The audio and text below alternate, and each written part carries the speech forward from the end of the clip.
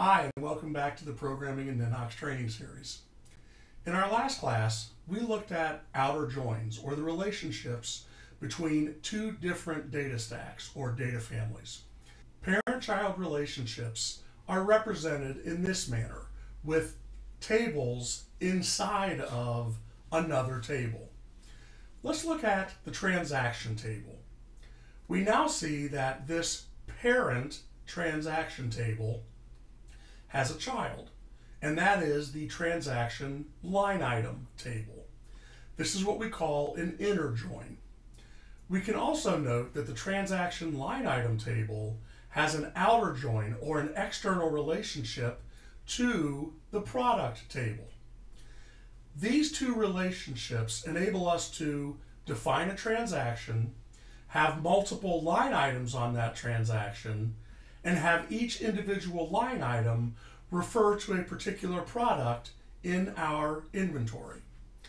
Let's look at this combination of the external and the internal, or parent-child relationship, in operation. And here I see the child represented as an embedded multi-line object. I can see a breakdown of everything that's sold. That's what that child line item table allows me to do. A child table allows me to associate multiple records with a single record in the parent table. Remember, we also had that second external relationship where each line item was linked to a particular product. This allows me, when I go in to create my transaction line items, to pick from a list of all of my available inventory. So this is a very powerful capability and a very easy way for us to define the details of a single record with lots of other records that are in a different table, but a table that is related, has a familial relationship, child to parent. Before we talk about how to build the parent-child relationship, let's make sure we understand the advantages or possibly disadvantages of this parent-child inner join versus the outer join, or the external relationship. The first thing to understand is, in an external relationship, for example here in this line item, if I were to delete this line item, I could still have this product record in my inventory table, because the inventory table is a separate data stack, as we see here. Here's my line items, and in a different family, here's my product inventory. If I delete a record that's part of an external relationship, the other record will not get deleted. However, in a parent-child relationship, if you delete the parent, you will also lose all of the children. Let's look at our child table. Here we see all the line items for all of our transactions. If I go back to this transaction and delete it, where a moment ago we had 3 line items, now we have 1, because the parent of the other 2 was deleted. A child record cannot exist without its parent also existing. So keep this in mind when you're establishing relationships. This transaction line item record is related specifically to this transaction parent table. And while you can have external links to and from a child table, the concept is, if a child record would be irrelevant without its parent, then you want to have that parent-child relationship. However, we use an external join when there's a relationship but not a dependency. The existence of a product does not depend on the existence of line items documenting the sale of a product. Let's now go in and see how we built this parent-child relationship. Here I am back in my transaction table. And here we have what is now a freestanding transaction line item table. Now, the first thing we did when creating this table is establish a relationship from the transaction line items to the product.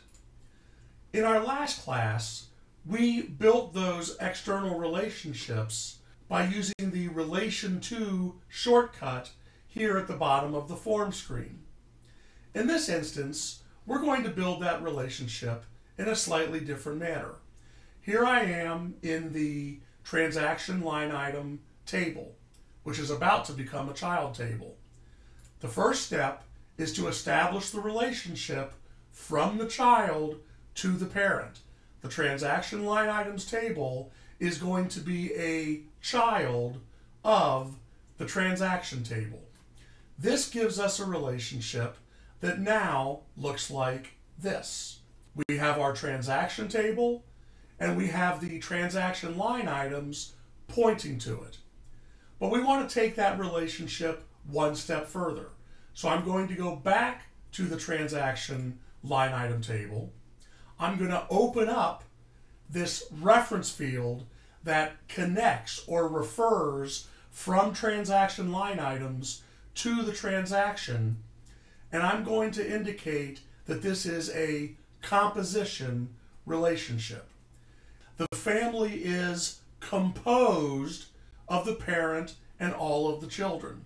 So when we say, yes, this is a composition, we are saying that this table is a child of the parent table that was defined in the relationship.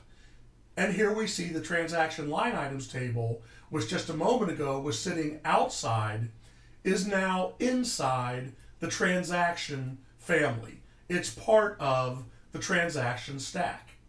Here is a parent table called accounting that has a child called transactions. Transactions is a parent that has a child called transaction line items. That makes transaction line items the grandchild of accounting. Compare that to this relationship where we have one parent and 3 children. These children are siblings. Continuing with this discussion, let's go in and look at the transaction line item table. We also want to have that outer join, that outer relationship to the product table.